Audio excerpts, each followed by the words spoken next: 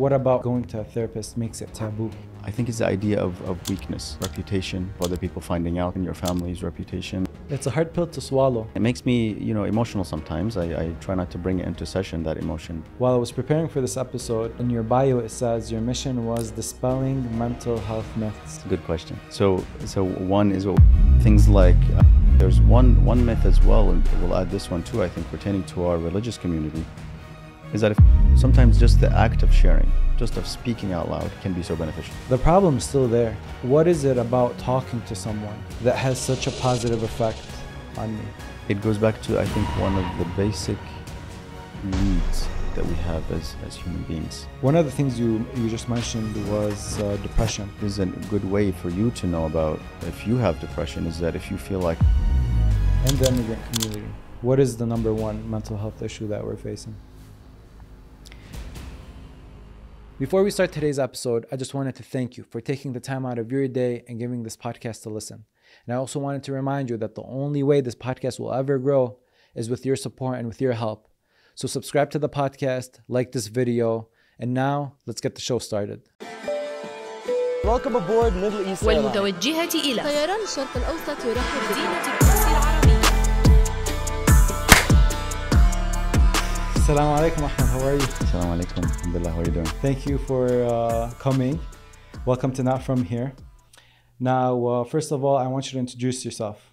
But I want you to introduce yourself as if you're looking in the mirror. Who is Ahmed? Obviously, it's a tough question when you ask someone, who they are and their essence, and kind of, I used to, a lot of times when people used to ask me, they used to ask me the question, based on the name of your podcast, Not From Here. So they used to ask me the question, where are you from? And most of my life, I grew up in the US especially. My first reaction was to say I'm from Iraq. So it took me a while to really, I think, accept that maybe I'm from the US. I'm in the US. I can be considered like an American citizen, let's say, and I'm one of everyone else here. So the name of your podcast really resonated with me in that sense. So it took me a while. I think that had a lot to do with me kind of accepting my identity and figuring out who I am really. Right now, in terms of, I guess, as a person, that's where I'm from. But I identify mostly as a Muslim, I think, just as a Muslim, and as well as being, in terms of my profession, I'm a therapist. So I do mental health therapy, counseling. So yeah, that's just kind of briefly. So this is going to be one of those occasions where you're being asked the questions and you're not asking the questions. Exactly. How did you end up here? Like you said, when people ask you where you're from, you said you were from Iraq. But how did you end up here originally? So it was a long journey, really. So I was born in Baghdad. My family's there still, very close to them, overseas. We moved to, I lived in Syria for a couple of years when I was around 7 or so, in the Sayyidah Zainab area. So I think that was a very, very important part of my life. I base a lot of kind of who I am on that period, those 2 years. SubhanAllah, it's just 2 years, but it played a big role for me. In what way? Like I mentioned, when I came here, I think I said from Iraq because I felt like that was my identity. I was trying to figure out who I was. So I think I kept referring back to not specifically Iraq. At that time, I referred back mentally to that Sayyidah Zainab area. That's where I learned a lot of my core beliefs about the world, about my faith, about Islam. About Quran, about things like that. So feeling lost here, coming here in the US, I think I kept referring back to, not overtly, but just mentally, I kept referring back to the Sayyidah Zainab time period. So we stayed there for a couple of years and then moved here. We moved all over the US, different states. And finally here, I moved to Michigan about about 4 years ago. Oh, very recent. Yeah. Where did you like it most? I think nothing compares to Michigan for me, because, and that's one of the reasons that we came. That's the main reason that we came. I came with my wife and had one child at the time.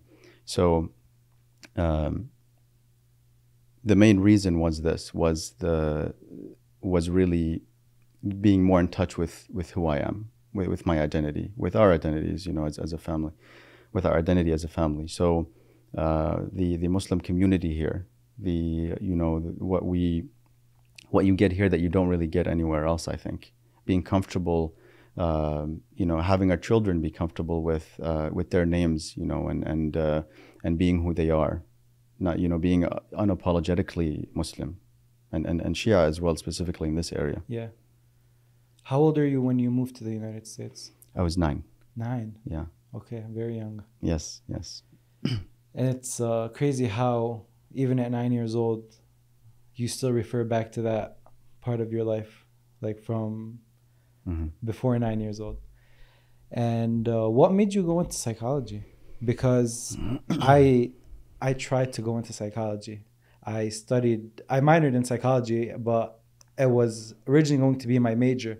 And when that talk when you have with your parents, like, hey, I want to study psychology, it was like, no, like, what are you doing? Especially, and that's for me, and that's like recent. Yes. So how did that even come about to you? Yeah. The parent conversation is interesting. Yeah. Because I went into another field at the beginning, and then I just said, this is not for me. This is not, it's not, working out. It's not clicking. And what I went back to, what felt most natural, was psychology. Yeah. I took a class in my senior year of high school, psychology elective. So just going into college. And so it stuck with me that I like this. This clicked for me. So, so the class wasn't necessarily it was what made it clear. But I think beforehand, because of our life stories, I think, really shape what we want to do. So I think for me, moving around so much and changing locations and not being able to really make as many connections as I wanted in terms of friendships and things, because we kept moving. So those, I think I became, I started kind of observing from the background. I started seeing things, trying to connect the pieces, trying to understand, the world around me, trying to understand myself. So that's why it kind of clicked for me when I took that class at the end of high school. But like I said, when I changed my major, I remember my father, Allah yarhamah, he said, he kept, every time I kept talking to him about psychology and I had changed my major, I had told him, he used to say, when did you change? You didn't tell me. I kept going through the same story. No, I remember I told you this is what I'm doing. But alhamdulillah, now I think my mother now is sees it as very closely kind of connected to who I am as well. People around me, they see it as kind of matching. So alhamdulillah, I feel very blessed and lucky to be able to do something that I love as a profession. What connected you to it was the information aspect, because that's very interesting. Like when you think about, I'm going to understand like how the human mind works and how certain events have an effect on the human, or did the social aspect of it kind of attract you to it, like talking to people and listening to people's problems? What kind of attracted you to it? That's a good question. So I think both sides kind of work together. So I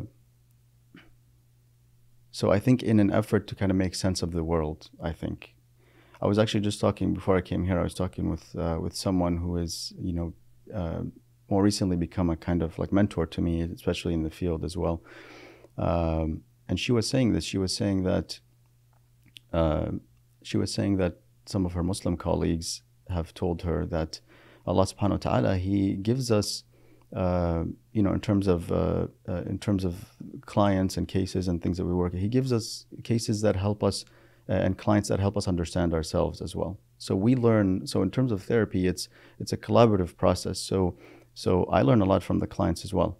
So it's not one way. And we, you know, maybe we'll talk a little bit more later about the therapy process, but it's but that was kind of one of the things that I wanted, is to learn more about myself and who I am. And so this is this was one of the driving forces for me, is to make sense of who I was, who I am, and the world around me, and people as well. So it was in an effort, I think, to make sense of everything. Yeah. And to help myself, to help others, I think, to kind of feel like I'm a contributing part of society. That's a very nice way of thinking about it. And like recently, you hear this a lot. Everyone says we need to talk about mental health. Yes. What is mental health? Yes. It is a trendy topic now, right? Yeah. So the easiest way to compare, I think, for me to say it and define it for me, is to compare it with physical health. Like we have physical health, we have mental health to also think about. Mental health is neglected. Why? Because it's not seen.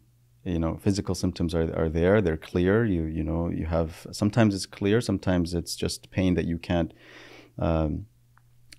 really ignore.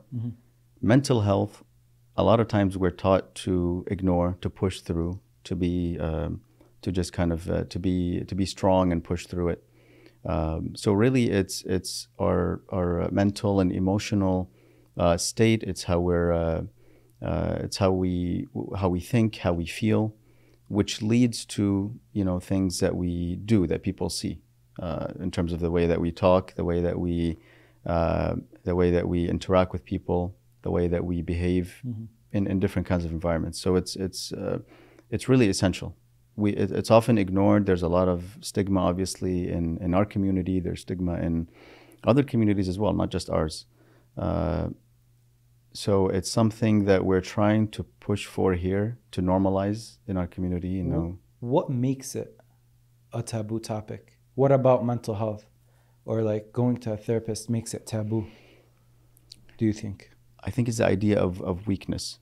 The idea of weakness, the idea of reputation, the idea of other people finding out, of it tarnishing your reputation, your family's reputation, and, you know, just, as they say, kind of pray it away and just pray about it, and recite Quran or recite dua, and it'll go away.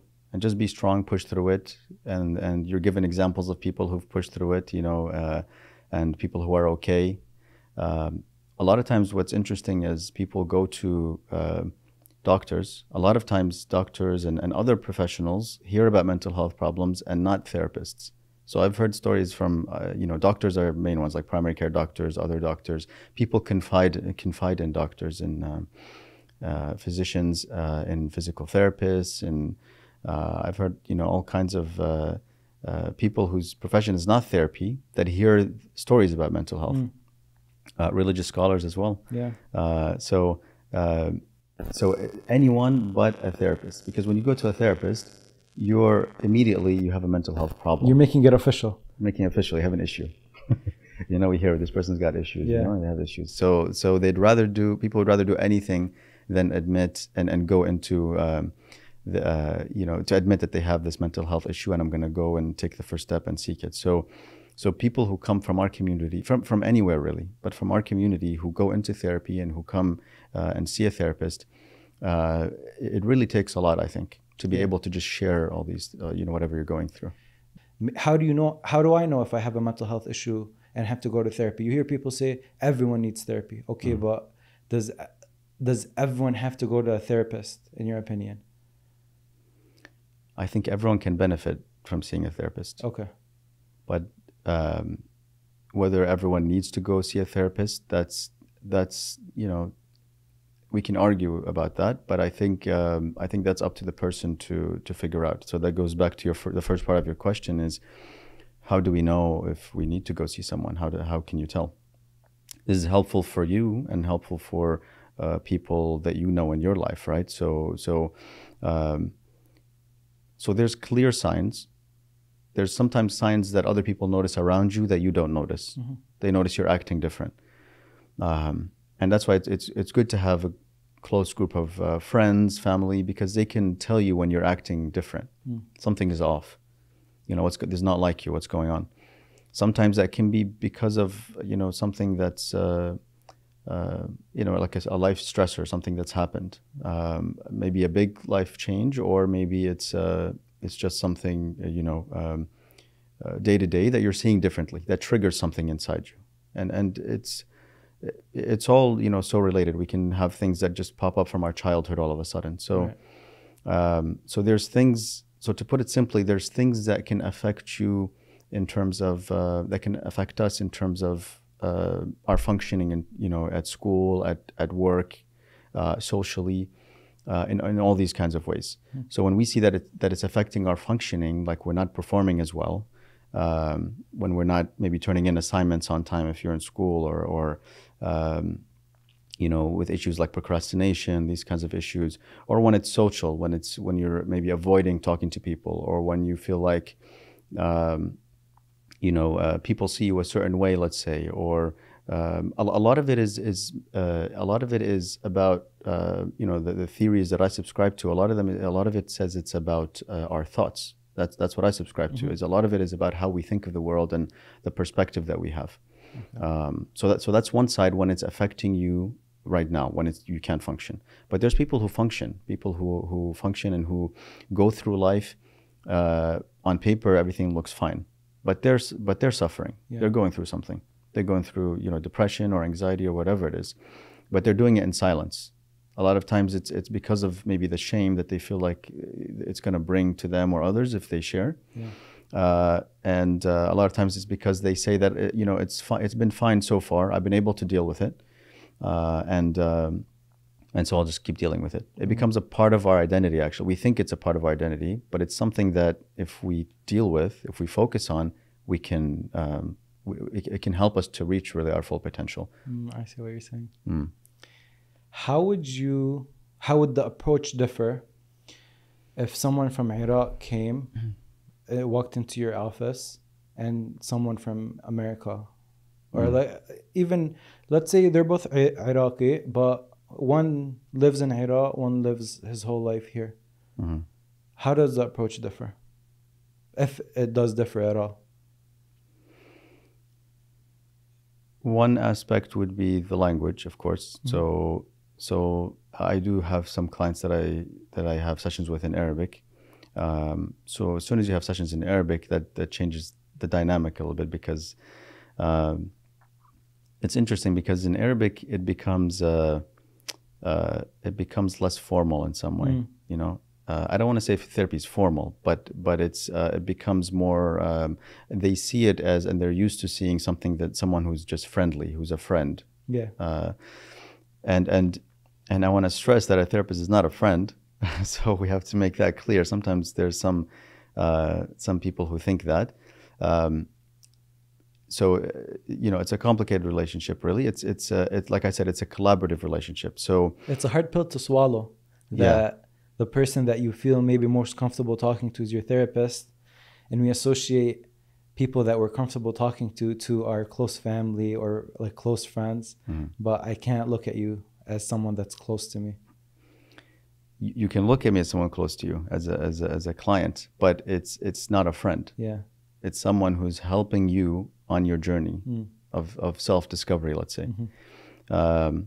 So that can be one of the most important relationships in our lives. Is if you have a good therapist, if you have a good rapport, a good relationship with your therapist, that can be one of the most important relationships in your life, actually. Yeah. Because that can unlock a lot of kind of things inside you.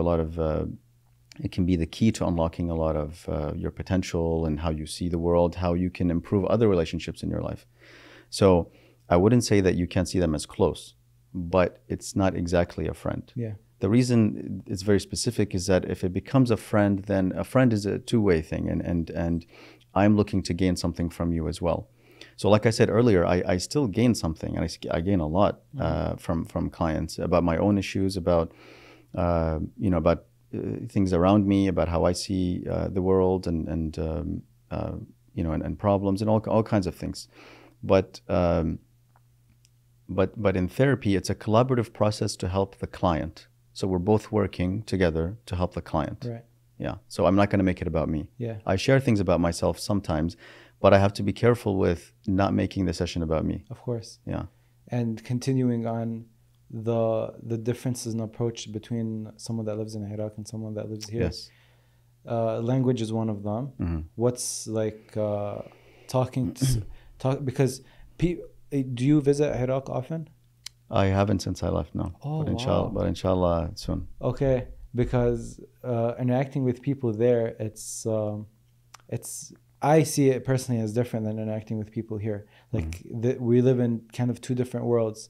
So I was just curious about how you would approach someone that lives there versus someone that lives here. Yeah. So like we said, language is one. The other ways. So looking at the approach, we have to.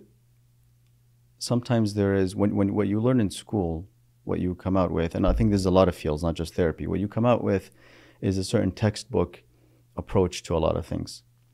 And I think when you get on the field, when I started doing therapy with and seeing actual clients, I saw a little bit of a difference, because I tried to be, very structured, maybe overly structured in terms of how I wanted to approach things. But that takes away from how I'm, what I'm giving the client and what I'm allowing them to do. Of course. So one of the things that I learned really is to have some flexibility and to see what approach works best with them.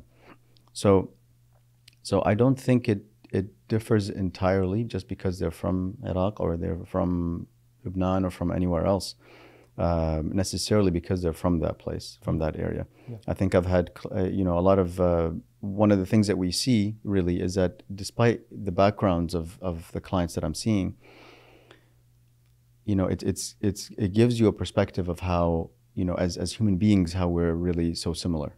We see a lot of, we like to point the finger at other people. We like to see differences.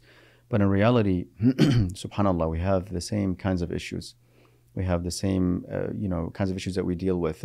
I hear issues about people dealing with their families, with friends, struggling at work. And it makes me, emotional sometimes. I try not to bring it into session, that emotion, but it makes me emotional because I think of that aspect, that, this client is so different from me in terms of their background, their religion. But we have, it's the compassion, I think, the mercy that Allah subhanahu wa ta'ala has put in us, that we're able to connect with people in that way. Yeah. That we see them as just human beings, who are struggling. And that's why whoever comes in and sits in front of me as a client, I give them the same attention regardless of where they're from. Yeah. And alhamdulillah, that's a really that's something that's really invaluable, I think, to have. So you basically resonate with them. As different as you guys are, they walk in maybe with some problems that you're going with personally in your life. Yeah. While I was preparing for this episode, in your bio it says your mission was dispelling mental health myths. Mm-hmm. So I'm sold on your mission. So what are some mental health myths that we should know of? It's a good question. So one is what we mentioned earlier, that if you have a mental health issue, then you're weak. Yeah. So that's completely false because like I said, if you come to therapy, then you're brave, because you're admitting that you have an issue. Yeah. You're admitting that as a human being, you're not perfect. You have faults, and it's not necessarily about faults or not, but you have things that you want to work on. Mm-hmm. So that's one of the things. Things like people who have mental health conditions or issues are crazy. Let's say that word is used a lot. Yeah. And we've had some talks in the community about that as well, about calling people who have mental health issues crazy. It's kind of like a blanket statement for all kinds of issues. And as I got more into the field, and just as I got older really as well, you start seeing that subhanallah, you have a lot of people that they used to call strange or crazy or weird, Yeah. all these kinds of things. Marid. Maril, yes, as well. But in reality, they have a struggle that they're going through. When you can identify it, you can. So when we call them this, when we call them all these names, we're taking away from what makes them unique. We're taking away from their humanity. Really, we're labeling them as something we don't understand. This thing, but and because of that, I'm going to label it as whatever suits me best, and I'll put them in this corner. I'll put them in this box. But naming, but actually understanding what they have, can help us to put that humanity back in them, that they are humans like us. They just have something that they're struggling with. We're just maybe able to hide our struggles better than them. Right. And the second part is that we're able to help them as well. Sometimes, some things that we're seeing as issues back in the day, back when in past generations, are not the same types of issues now. You don't have to go into like an asylum, or like a psychiatric hospital for everything. You can deal with things. So there's a lot of issues like that. There's one myth as well pertaining to our. We'll add this one too. I think pertaining to our religious community, is that if you have a mental health condition, then you're not religious, or maybe Allah is angered with you.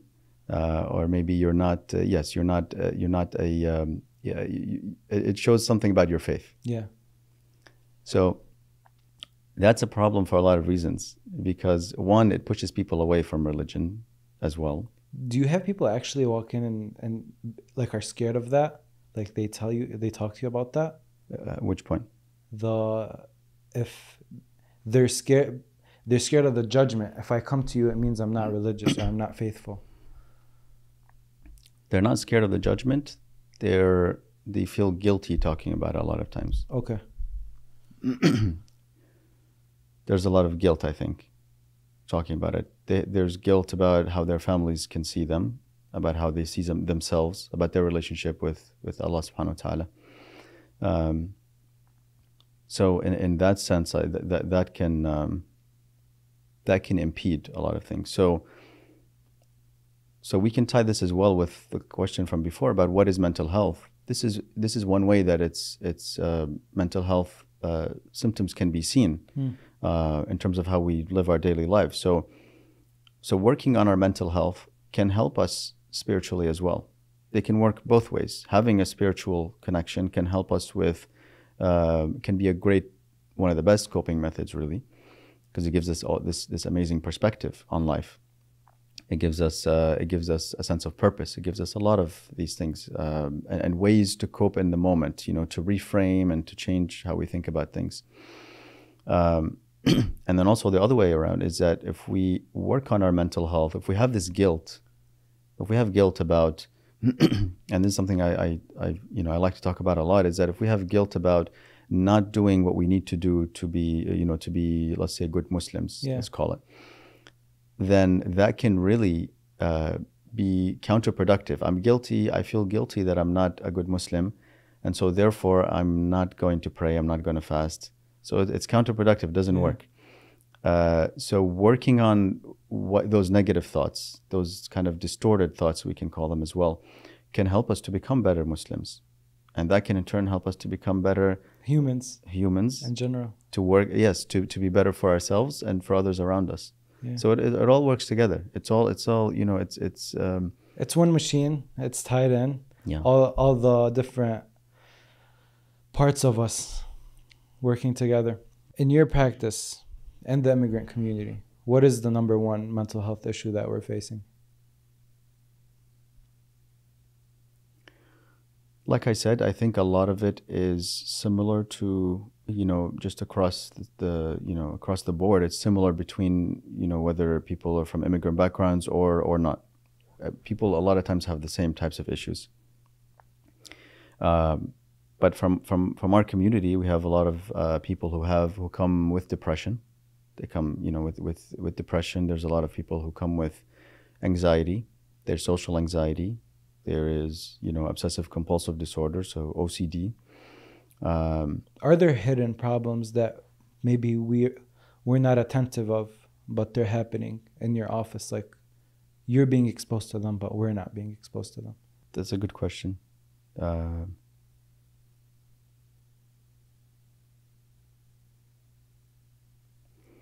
I think a lot of it is a lot of issues that people come with are things that we talked about the guilt, we talked about the shame as well, and how that may look on them, on their reputation, on their families. So a lot of times it's issues that they hide from their families. And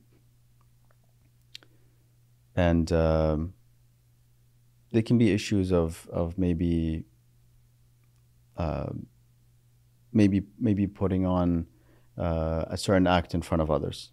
So not fully being ourselves because of for example, the backlash that we're going to get from people from our community. And I've had clients like that. I've had Muslim clients who've not all of them have hidden. Sometimes they've tried to face some of these issues with their parents. For example, if they don't have like a clear understanding of religion, of Islam, and they want to do something that's against that, they're going to have backlash from their families, from their communities. A lot of times they will. So sometimes it can happen in two ways. Sometimes they can just start doing things on their own secretly, in terms of whatever it is, in terms of anything really sinful, let's say. And other times it can be in front of, it can cause an issue where there's a divide now between them and their families. Yeah. Other times it's maybe they're open with these problems, and because of the backlash they fall in, but on the inside they don't really fully believe in let's say in Islam itself, and not fully in Islam, but in terms of the being observant Muslims and practicing Muslims. So I think that says a lot about the need to have discussions with our families and with people we trust, and maybe having others help us if we feel like our other extended family help us if we have problems doing that with our parents. But yeah, so those are kind of some of the issues. How bad do you think it's going to have on them internally when they suppress that part of their identity? Yes, so that's a great follow-up to that, because that's not healthy. I think there's layers to this question, because it's not healthy to do that. There's a difference between, I think, openly talking about everything, all your issues, which is maybe the trend now. The trend in social media is to talk about everything. Everything. You talk about everything and share all your perspectives, which on the one hand is good, because it gives people something to relate to, that they're not alone. It normalizes some things. But on the other hand, it can normalize some things that are maybe that are not great to normalize in terms of values that we have as Muslims, and in our community specifically. So in terms of suppressing, it's good to share, but we have to be careful who we share with and how much we share. How much we share, and how we share. What kind of what tool we use to share. So we don't have to share everything on social media. We can share. It still counts if we share with our close circle. I mean, that's all we need. Yeah. But I think in all cases it's important to share. In all cases, it's important not to suppress, not to bottle up things. Yeah. Because when we bottle up things, when we suppress, it's going to come out somehow.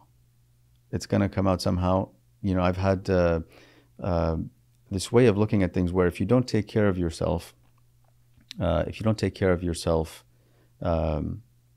by understanding, what your mind needs, what your body needs, then eventually it's going to come out in ways and at times that you didn't want, that you didn't expect. Mm-hmm. They're not convenient. So taking care of ourselves, this goes to the issue of self-care as is also a kind of a trendy topic as well. But it's something about caring for ourselves, and one of the ways of doing that is having someone that we can talk to. That doesn't have to be a therapist. It can be a parent, it can be an uncle or an aunt, maybe. It can be a sibling, a friend, anyone who we're close to, who we feel like we can share with. Yeah. Sometimes just the act of sharing, just of speaking out loud alone can be so beneficial. Gets you to kind of brainstorm and think and connect the dots and think about how to approach things. But suppressing definitely is not healthy. Yeah. Ahmed, I have a question on that. Okay, let's say I have a problem, okay? I go to my close friend and I tell him, hey, I'm going through 1, 2, 3. The problem is still there. What is it about talking to someone and just letting it out of my system that has such a positive effect on me? It goes back to, I think, one of the basic needs that we have as human beings, and that's the need to be heard, to be seen, to be understood, to feel like someone out there is validating. We need people to validate what we're going through. Not again, with all these things, there's not everything. We don't need people to validate. We don't feel we shouldn't feel like we need people to so that we feel valued. Right. There's a difference. Right. We shouldn't base our value on other people. But we do need to feel validated as human beings. If you live your life feeling like you're ignored, like your issues don't matter, like you are not worthy of being listened to, then that's going to have an effect. So again, if we look at it again from a let's look at it as well. If we tie in the religious aspect as well, religiously, it's we say that we should not complain too much. It's one of the signs of a believer is that their problems are with Allah subhanahu wa ta'ala. Right. But I think there's a healthy balance. I think it doesn't have to be complaining and despairing from our lives and our existence if we just share a basic human struggle that we're going through. Of course we should and I say this as a Muslim. I don't by the way say all these thoughts exactly as I'm saying them now when I have in session, especially if the client is not religious themselves, or they're not, they don't. You have to take that into consideration. Of course. Yeah. So if it works for them, but speaking with our people from our community, I think it's fine, and it's not just fine. It's a necessity to speak about our problems with other people. But like you said, how much we share and what we share and how we approach that issue is there's a way of doing it that's going to be healthier. And it's going to be better for you eventually. You don't want to say something, how much we share, for example. You don't want to say, something where you're in the height of your issue that you're going to regret later. Right. Why did I overshare?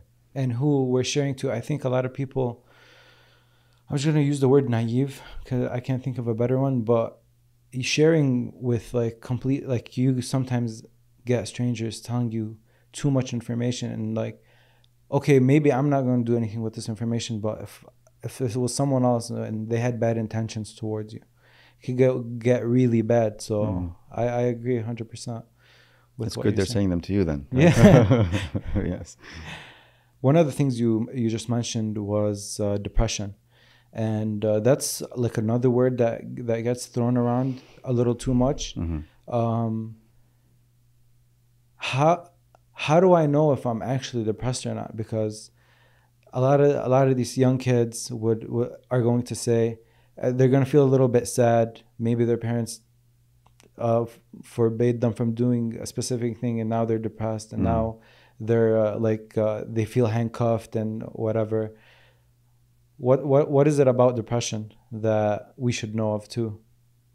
So there's two extremes. Yeah. There's people parents who say, no, my child's not depressed. They don't have anything. They don't have any problems. They just want attention. That's one side. Or not just parents, but other people around, our friends and others. And then the other side is that, the other extreme of that is that maybe people who say that everything is depression. So we don't, again, I'm speaking about the word validation, about being, validating people's feelings. We don't want to invalidate people's feelings and say, no, you don't have depression, get over it. If they feel depressed, that's how they're describing it. Maybe it's not clinical depression, but they're describing it that way. Okay. But if we look at it objectively, what is depression? So a lot of times depression is thought of as sadness. It can be sadness, but it's also, it's more than sadness. It's a feeling of being numb and being, not really feeling, not getting pleasure from things, just going through the motions.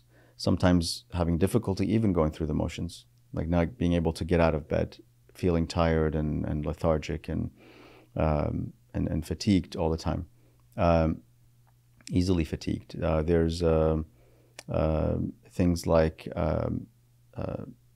having a low mood, so feeling like you're not really, again, like not getting pleasure out of things. This is a good way for you to know about if you have depression, is that if you feel like you're not really participating in a lot of things that you used to participate in before. It can be a lot of things. People are not interested in, if they used to play video games, they're not interested in that anymore. If they used to play sports, they're not interested in that. They become withdrawn, they isolate. They're not really, interacting with others as much. They can oversleep. They can stay in bed all day. They don't want to get out of bed. Sometimes they do get out of bed to go to work and to complete, their tasks and all these things, but they really have to pull themselves out. It's difficult. There's issues of feeling worthless, maybe feeling like you're not good enough, feeling hopeless. All these kinds of things. Of course, there's also feelings of being suicidal as well, having suicidal thoughts and ideation. That's on the extreme end of the depression. Yes. So then when we look at that, we try to look at, what protective factors the client has or the person has. It can be anyone in our lives, doesn't have to be a client, and how we can help them, what they can do to stay safe in that case. So I'm pretty sure a lot of people listening are going to relate to a lot of those individual points that you said. And I'm going to say something like, this is a personal story, is a lot of the things you said, there was a few years back where I used to feel a lot of those things that you said, but a change that I did was I slept a little earlier, I woke up a little earlier, I woke up and went to the gym, and then all of a sudden, it didn't even take that long where almost all the symptoms that you just described were just left out the window. And I thought at the time that I was depressed. I'm like, maybe am I depressed? But just that very small change changed all of that for me. How much do you think how many small changes do you think people are away from losing all those symptoms? Like because with depression, I think a lot of people think that there's nothing that they can do about it. So you're an expert. You can tell us what are the small things that we can do that might enhance our mood or take those symptoms out of our life. Yeah, that's a great example. That's a great example that you gave. So you took a behavioral approach. You said, let me just change a few things in my life and let me a few behaviors. And you were able to pinpoint, I'm going to sleep earlier, I'm going to get better sleep, I'm going to go to the gym, I'm going to do, A, B, and C. So it depends, really. One of the best ways of overcoming depression or overcoming these symptoms is what you just described, is taking a behavioral approach. So not focusing too much on the thoughts. That's one aspect. That's one way we can. We'll get to that maybe, but focusing more on what you can do. So like we said, a lot of times when you're depressed, you don't want to do anything. You don't feel like doing anything. But in spite of that, going and doing something anyway. And in your case, like going to the gym, being just kind of exercising, being active, that gives you a sense of fulfillment, maybe a sense of like you accomplishing something. Sleeping better, that definitely affects how we feel. So making these small changes can have a huge effect. Sometimes it can take more. Sometimes it can take maybe specifically doing these things. These are always recommended, Right. and especially if it's severe depression, the main focus is not going to be the person or the client is not going to be able to focus on how can I change these thoughts, how can I change how I'm thinking about this situation or that situation. The main thing that we tend to start with is the behavior. Okay. Changing the things that you changed. Sometimes that's enough. Like in your case, it was enough. Yeah. Sometimes it's not. Sometimes you need something else. You need maybe to, maybe if you're withdrawn from others, maybe engaging more socially, changing the way that you think about things, reframing. Those kinds of things can be very helpful. So it's subjective. It depends on the person.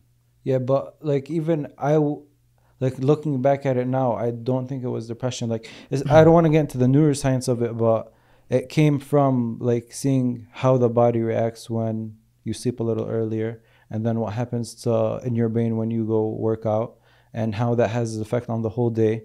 And so I'm trying to say is all of it categorized as depression? Because I don't think I was depressed. I think I was just doing the wrong things. Yes. So it's not all clinical depression. Yeah. So it's not all going to meet the criteria that gives you the diagnosis of depression, of clinical depression. But you can be depressed. So being depressed is having some of those symptoms. You can have some of them and not all. So maybe you were in a low mood for a few days. Maybe you had. So you're not necessarily. It may help you to think of it as as I was depressed, or it may not. So in that case, if you're just feeling low, despite what you call it, if you're feeling low, then you can you take some of the approaches that you took. Okay. Or change. A lot of times it can be deeper. It can be deeper, where it can be people with that have gone through issues all their lives, and it's about their beliefs about who they are.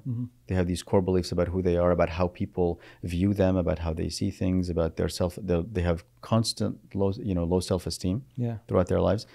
That can be more enduring. Maybe exercise alone is not going to help that. It can help though. It can help. It's not to belittle that. It can help a lot.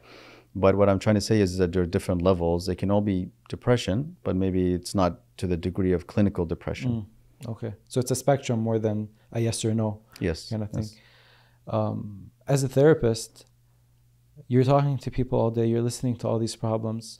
How hard is it to not think of these problems when you go back home? Because an average human, maybe my friend tells me something, and then it's stuck in my head all day. I'm thinking about his problem. Like, man, what he's going through. Let's say, on average, can we say like you see 5 people a day? Is that safe to say? About, yeah. At least 5 people a day. And then how do you make sure you don't go home thinking about all these 5 people's problems?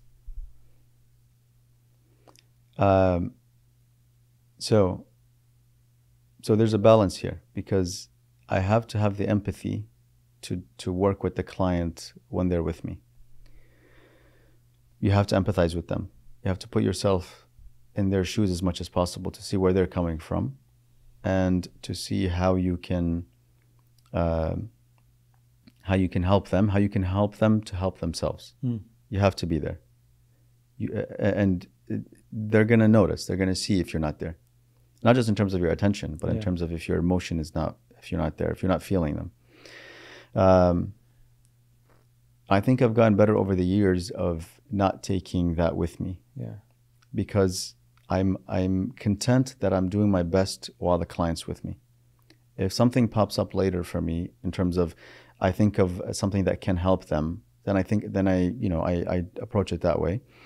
But I know very well that if I do take these problems with me, I know how much it's going to affect me, and I know I can get burned out. Yeah. And I know that it's going to affect how I approach them the next time, maybe, or how I can see other clients. Yeah. So it's something that I've built over the years that, alhamdulillah, I can focus on other things when I'm outside of work. Yeah. I can give my all when I'm in session, but I can focus on other things outside. And it's about building healthy boundaries as well. That's really kind of what we're talking about as well. How many years have you been in practice? Since 2017. Yeah. Through these years, have you had one patient that stuck with you that you couldn't get out of your head even after you left the office?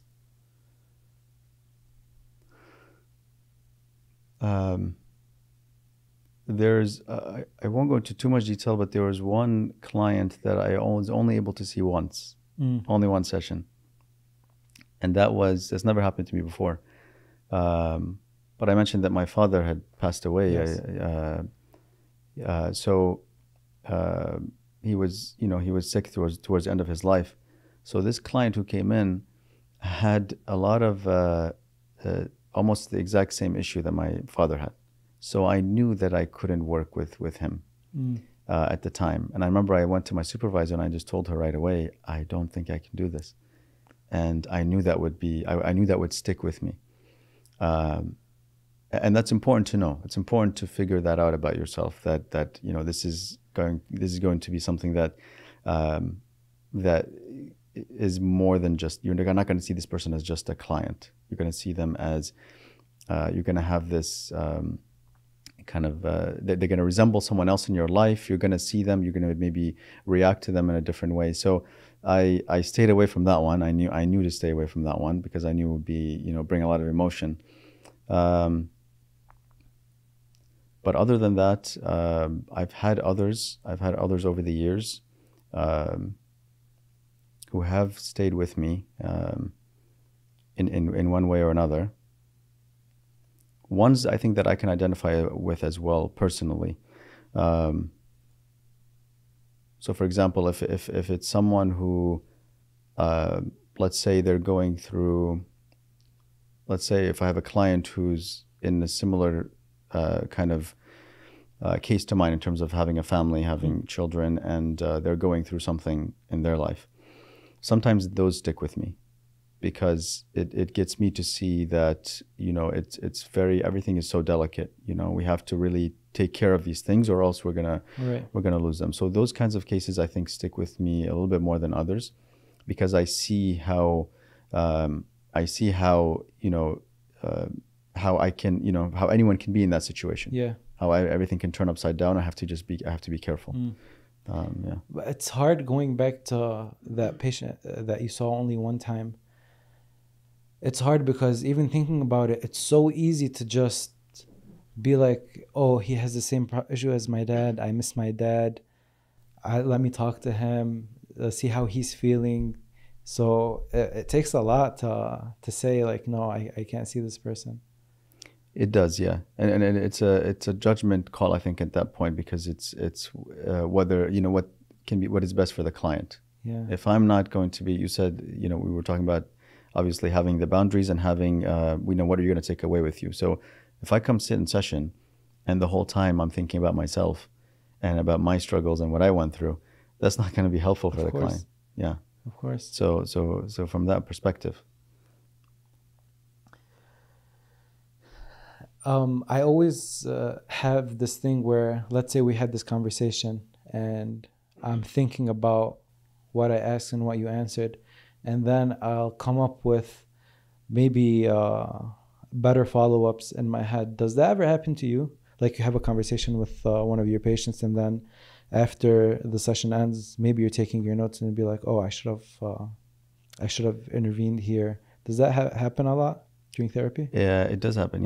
Yeah. But those are the kinds of things that I also try not to focus on too much, not to kind of regret things that I do, and just to learn, because there's always going to be a next session, except when there's not a next session, when they're done with treatment.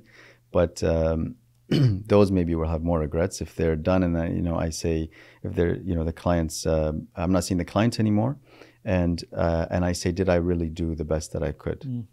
Those maybe I see more. If I have a next session with them, then I can always improve and what I'm doing if I feel like there's an issue. And I consult a lot with colleagues and other therapists if I need to about cases. and I think that's a very healthy thing to do. But in terms of when they're done with treatment, I do ask myself a lot, did I do the best that I could with that person? What is the reason they left? There's a lot of reasons that clients stop therapy. Some of them is because they're done with treatment. Some is because sometimes issues, let's say with insurance or something like that, life issues happen, all kinds of issues. One of them that I think about and I feel sometimes guilty for is, was it me? Was it me? I do think of that. Did I do something that offended them? Did I do something that hurt them? Did I not approach this in the best way? Sometimes it's been the case where I ask myself, I figure out later after speaking and consulting with others that maybe this was an issue that was about me, that I that I had maybe I saw everything in completely the wrong way, let's say. Yeah. And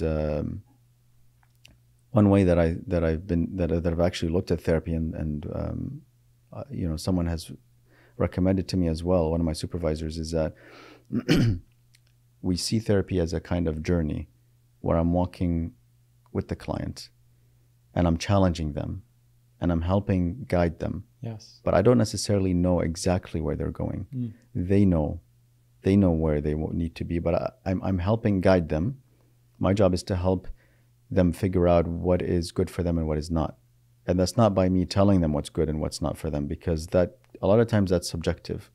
I don't know exactly what they're going through, despite them sharing maybe their whole life with me. I still don't know when they leave the session how they're interacting with the world, how they're approaching things. So I try not to ever be directive, unless it's a safety issue or something like that, abuse or those kinds of things. But I try never to be directive. I try to, it's very delicate where I try to just help guide them to where they want to go. Yeah. So to think of that, those are that's one of the cases that I thought of. And every time that someone tells me, like I'm consulting with someone, like a supervisor or someone else, and we talk about something like that, I think, wow, was I completely misleading them, the whole time? And it's never the case where I'm completely misleading them, it's never to that degree, but I do get a lot of guilt from that, that they're coming to me, trusting me. They're very vulnerable. They're vulnerable. They're being open with me. It's hard to be vulnerable with people, right? So they're coming, they're trusting me. And looking at it from that sense, that's for me, when I look at it from that sense, that's a privilege for me, because they're able to sit in front of me and share all these things with me. So it hits me really hard when I see that maybe I in some way let them down, or in some way I misled them, inadvertently, never consciously or intentionally. But what I try to do is just say that this is something. Eventually, I come when I'm able to think about it. Eventually, I say that this is part of learning, and I'm improving for them and for others. And there is no really way to pinpoint exactly why they left, correct? No, unless they tell you. Yeah. Yes. And I think with therapy, a lot of the time, it's just like any other relationship. Let's say you're getting to meet someone. Maybe you're a good person, they're a good person. It just doesn't work out, and you're not right for each other. So you have to depart. So I think a lot of it could be that as well, right? Definitely, there can be that. Yeah. Alhamdulillah, I haven't had. It can be a lot of different cases, but in terms of what you're describing, is that relationship that you have, the rapport that you have with the client, the therapist and the client, that's actually the number one predictor of how well therapy is going to go. So it's not how skilled the therapist is necessarily. It's not how much they know and all the techniques that they know. The biggest predictor is the relationship. So if from the beginning we don't have that rapport, then no matter what I say and how much wisdom I can give them, and it's not really wisdom, it's just it's never going to stick, you know. And again, I don't really mean wisdom. I mean the, you know, the approach, but yeah. So it's the rapport. So a point that I want to make here, though, is that a lot of people get tired after one or two therapists. A lot of times it can take a while till you find the right one, so you have the right connection. And that's the same, you know, going back to mental health and physical health. When you're going for your physical health, when you're going to see a doctor, if you see a bad doctor, let's say, or a doctor that you don't connect with, that you feel like is, you know, not connecting with you, you're not going to just stop seeing doctors all your life, right? Of course, you have to. You have to. So with therapists, it's the same thing. If you feel like you need to see a therapist for any reason, then it's worth it to keep looking. First of all, it's worth it to keep up with the sessions that you have with your therapist, to try at least a few sessions and give that a chance, because sometimes it does take a few sessions. But on the other hand, it's also, if you don't work with that therapist, then I would suggest being direct with them and saying, you know, I'm not feeling like it's working for me right now, and maybe they can help lead you in the right direction as well in terms of seeing someone else, or you can see someone else on your own. Yeah. But I don't think it's ever a solution to just say, you know, like we said with the doctor example, I'm just not going to see anyone anymore. Yeah. Is going to therapy and insurance complicated? No, it can be, but it's no. If you find the place, if you look online, one of the best ways right now to look is to go to a website called Psychology Today, and there you can search by therapists, you can search by psychiatrists for like you know, a medical psychiatric doctor for medication, things like that. And other professionals, and you can look by your area, you can look by insurance, you can look by their religion as well, all these kinds of things. Oh, okay. So it makes it easy. Yeah. What can people do in their day-to-day life to make sure that the people closest to them them's mental health problems are assessed properly by their friends? So you're my friend, how can I make sure that your mental health is okay? Like just stuff that I can do day to day, or when I see you, when we meet up. I think it's going back to what we said earlier, is just seeing if they're acting different. Okay. Yeah, just seeing if they're, and as a friend, you're maybe in the best position to do that. Mm-hmm. Better, because you see them more than parents. They tell you more than their parents. Of course. Most of the time, more than other people. So if you see that they're acting differently, if they're not like participating in things that they liked before, if they are more withdrawn, if they're quieter, all these kinds of things, those are signs. Okay. But then it becomes about how you approach them.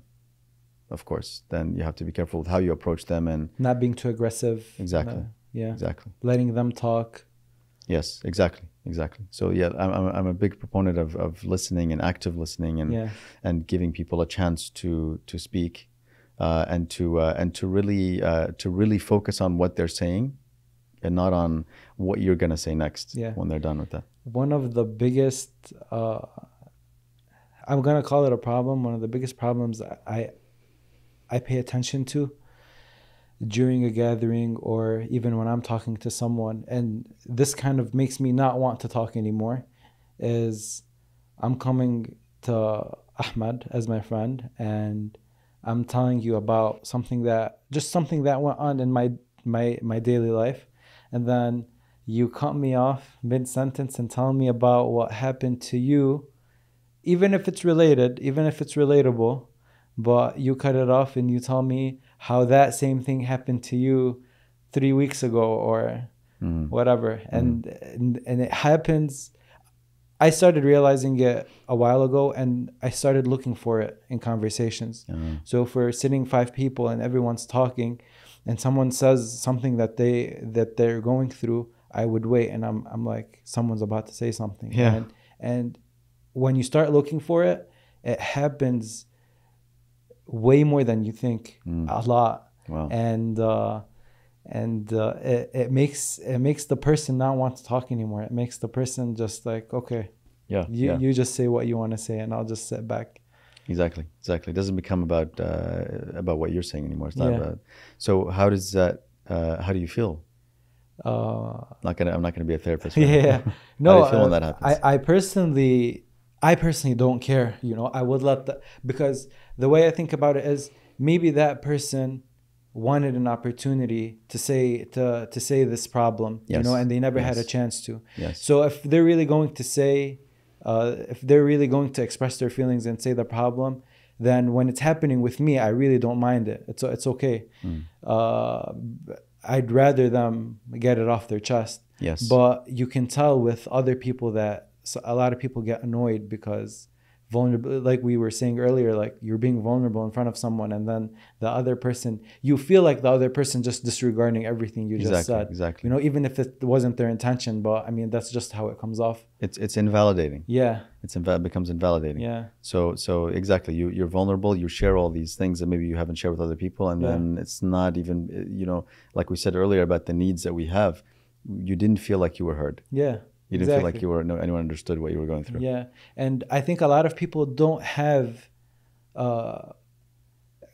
I know this might be an unpopular opinion, but I don't think a lot of people have people that are that close to them where, let's say I have a problem, like for example in my life, if I have a problem, I know there's 2 or 3 people that I can go to and they're going to listen all the way. I don't think a lot of people have that, and I think that's where that problem really starts, because now you're looking for an opportunity to say your problem in front of anyone, Exactly. Yeah. Exactly. So what's happening there, as you're saying, is you're filling a void. Yeah.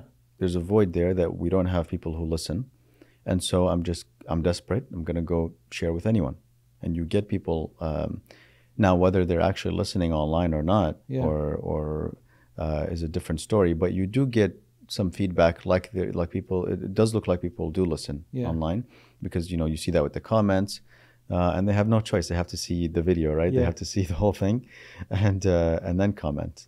So you do feel like you're listened to. So yeah. I mean, do you see that as a problem then? Have you heard of stories of people telling you that that's a problem when they're oversharing? Oh yeah, like it would happen where. This is the gathering with a couple more people. It happens, everyone leaves, I'm left with the person that was neglected, and then they're like, I wasn't even able to say what I wanted to say. They say it directly to you. Yeah, no, they were pretty open in the couple times that it did happen, and it's a problem. But part of it is as well as that we can find those people, the friends that we want. Sometimes we stick with a group of people, and they're our friends, and that's how we identify, and then that's it. They're friends for life. And it's not to say that you shouldn't be friends with them anymore, but maybe you find there's a chance still to find other people who you can connect with. Yeah, and at the same time, I don't really think anyone does it with like bad intentions. I don't think anyone's really like, no, I don't want this person to talk. I want to say my story. I think it just comes off spontaneously, and that's just how it happens. Yes. We don't know how to listen a lot of times. Yeah. That's the thing. I don't think a lot of people know how to listen. Yeah. So what you said, they're sharing when they share a point that's based off what you're talking about.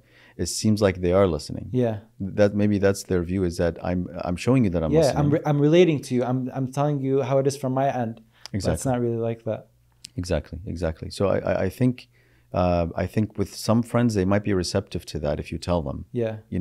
Next time, can you please let me finish, please? Yeah. And then so that if you tackle it head on, sometimes it can help. So you don't feel that resentment towards that person every time you see them. Oh, that's the guy who keeps cutting me off. Watch him cut me off again. So there does become that resentment that builds, I think, if you don't address these things head on. With some people, it might not get anywhere. Yeah. But it might not get anywhere. It's a lot of time it's habitual. They're just used to it. Exactly. But sometimes you can help them a little bit, guide them into what works for you. Yeah.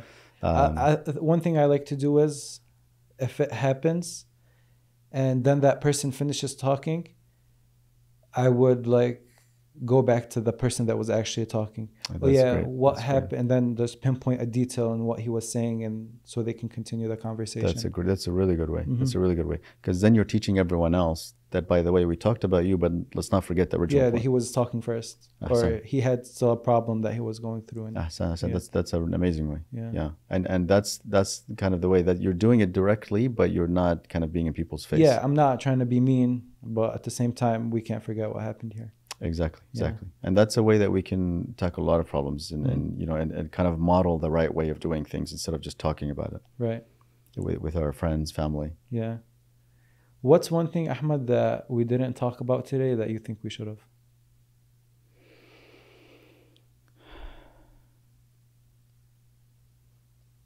I think we touched on a lot of important points. I think the main point I think that I want to that I do want to focus on is that I want to mention, at least I think, in terms of the name of your podcast and Not From Here. First of all, I think it's a great name, and when I saw it, and when I kind of I had seen your clips before, but I hadn't paid attention to the name.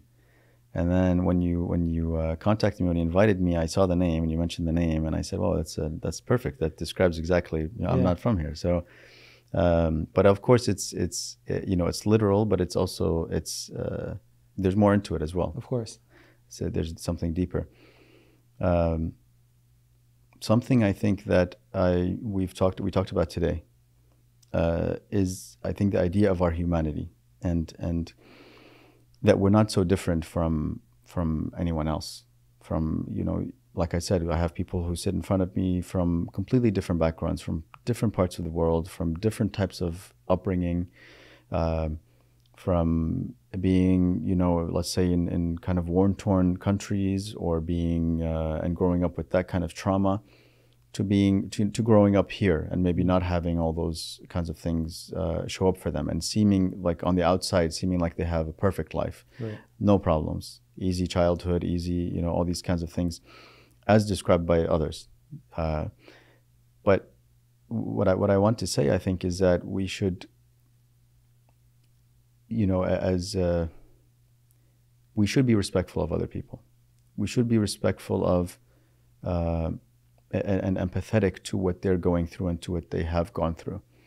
It's never good, I think, to, first of all, to compete for who has the most problems, right? You think that happens a lot? It does happen. Yeah, it does happen. So sometimes it happens not the way that you'd expect it. Sometimes it happens where clients say, "I feel like I'm taking a lot of your time. There's other people who would benefit more. Yeah. Who you should be benefiting more than me." And that goes to their own issue. That issue, when they say that, that is such a real issue for them, because they feel like they're not worthy to take up the time that you're taking to talk to them. Yeah. That someone else is more worthy to be there. So no matter how you look at it, everyone has value. Everyone has their own struggles that they're going through as human beings, regardless of where they come from. Mm-hmm. Different cultural beliefs, different religious beliefs should not change that. Should not change how we view others. I think that's one of the main things that I'm getting as I'm getting older, as I'm talking to more people, learning from them, as I'm learning from clients and seeing clients, is that at our core we're the same. And no matter what differences you see with someone else, no matter how much, let's say, better you think you are than someone else, you don't know. First of all, we don't know how Allah subhanahu wa ta'ala is seeing them and us, right? We don't know. We can't make that judgment. And they can be doing a lot of things that matter more than what we're doing in the eyes of Allah subhanahu wa ta'ala, and maybe to other people as well. We don't know what they're doing behind the scenes. Of course. So that's on one level, but also that not to be quick to judge, not to be. Sometimes we in our community especially, we get lost about racism, about, you know, people being prejudiced against us, all these kinds of things. There's some dangers in that. One of the dangers is having the victim mentality, and feeling like we're always victims. We have that a lot. We do. Yeah. We do. So the victim mentality, and then also the other part of it is, then we might see ourselves as being immune to doing that. When we ourselves do it, we can do it a lot. Yeah. And we can belittle other people and others. So that's why I think one of the big takeaways for me from everything that I've done is that is valuing valuing the human being themselves, because of how similar we are, I think. Yeah. With all their problems, with everything that they're going through. Yes. Yeah. And from whatever background they come from. That's a very important point, I think, because like you said, if someone comes from immigrates here and he had just gone through war, and then he's seeing someone complain about something that they see that's insignificant, they'll be like, this person's just nagging. Mm-hmm. Yeah. Exactly. Yeah. Okay. But they're expressing themselves. Mm-hmm. They don't have to be in a war to have valid points and to have valid feelings, right? Yeah. Their feelings are valid regardless of where they come from. Doesn't mean that an important point about validating feelings, it doesn't mean that the person's actions are necessarily acceptable or not, like in terms of society. They can be doing something illegal even, but we're talking about the feelings. Yeah. Their feelings are valid. There's a reason that pushed them to do what they're doing. Yeah. The actions are something There's else. always a reason. There's always a reason. Okay. This was very enjoyable, Ahmed. Allah Thank you so much. Allah for me as well. Thank you. Thank you. Thank you, Jafar.